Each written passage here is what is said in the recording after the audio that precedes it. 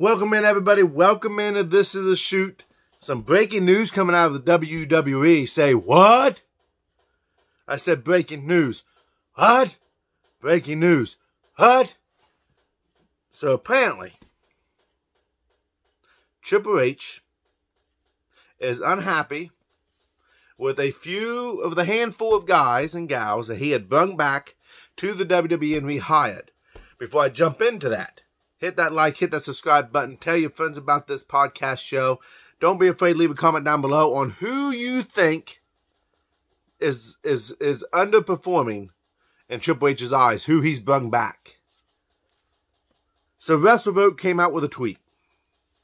I'm told a handful, and I quote, I'm told a handful of talent brought in, back in the rehiring wave over the summer have underperformed and severely underwhelmed Triple H and others since returning to the company. End of quote. Who could that be? When you look back at all the guys and gals that Triple H has brought back, he brought back all members except for Swerve Strickland, who is in AEW right now. He brought back Hit Row, which is B-Fab, Ashante Adonis, and Top Dollar.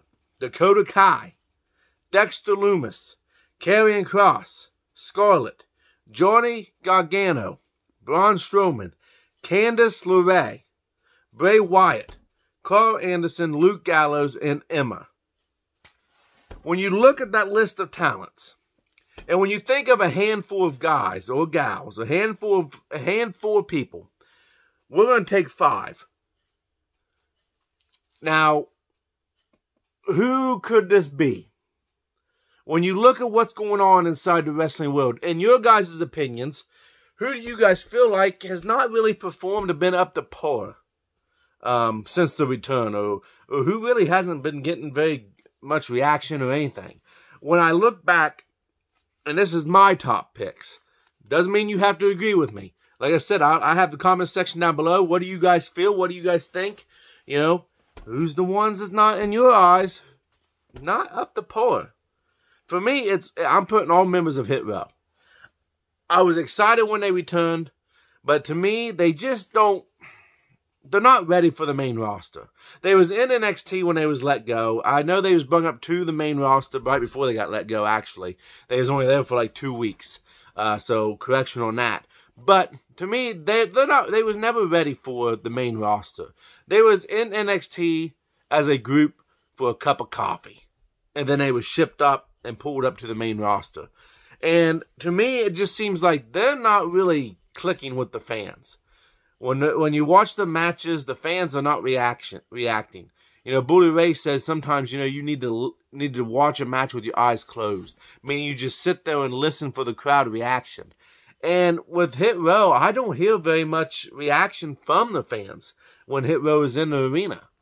I know Top Dollar has a very strong opinion. You know, he's very vocal about his thoughts. You know, I think there's, you know, Adonis, I don't really know about his backstage heat and all that. Because I know Top Dollar had backstage heat beforehand, before they was let go. And that's what they said was the reason why he was let go the first time around. I guess next would be maybe Karrion Kross. And look, love Karrion Kross. Love Karrion Kross. But he hasn't been as good as he was when he was on the NXT brand. Him and Drew had pretty good matches.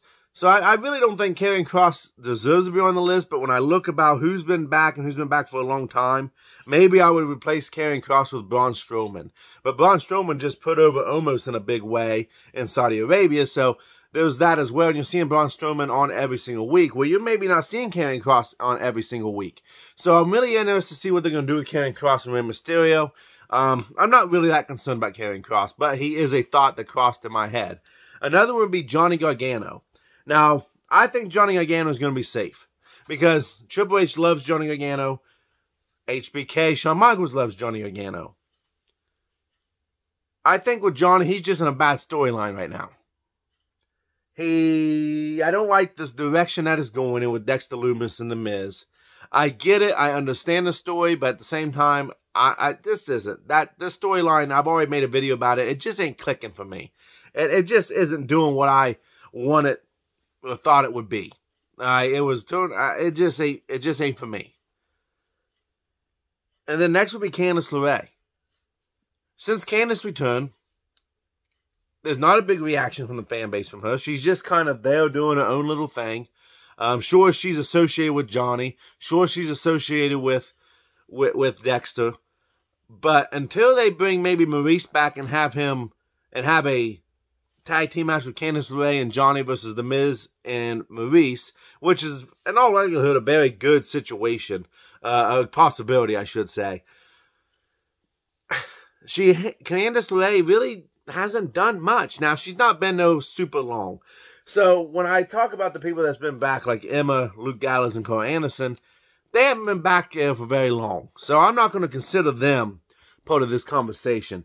But I would say the biggest situation, and my opinion is, I think it's Hit Row that's really missing the mark.